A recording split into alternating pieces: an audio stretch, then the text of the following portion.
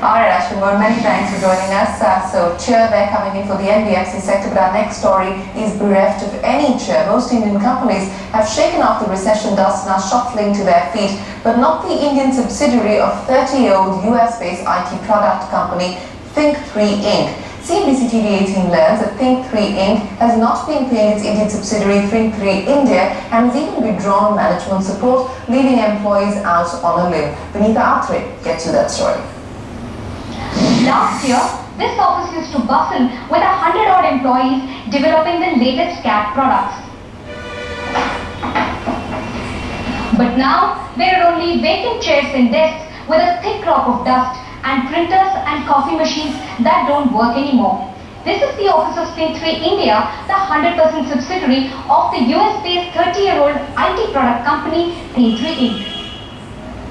The tough times began in 2009 when the slowdown hit parent company stopped paying its subsidiary for products that the Indian arm had co-developed and shared intellectual property rights on. CNBC TV 18 learns that starting October 2009, salaries to the Indian employees were delayed, and since April this year, not one of the 87 employees have been paid.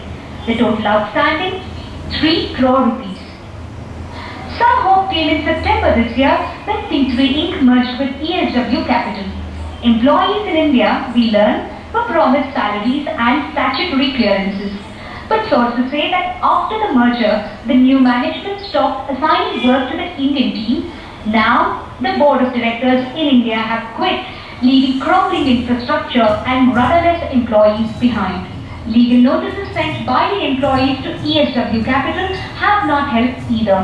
We have sent a legal notice to all responsible as employees so as to retrieve our dues or asking them to pay up our dues, and they have responded saying that they are not responsible for the same, whereas all other information that we have point to the contrary, that they have acquired think3 Inc. and hence they are responsible for the assets and liabilities of think3 India, but they have outright rejected all of this. There are questions about the merger as well. The merger document sent to the shareholders claims that think3 Inc. merged with ESW Capital. However, CNBC TV 18 learns that the new management's press releases and customer presentations associated with Versata. So where does Versata fit in? CNBC TV 18 has not received any response to queries made to Versata or ESW Capital. That leaves the employees in no man's land. They plan to file a case against think3 India, but are worried that the absence of clear laws for MNC operations in India won't help their cause.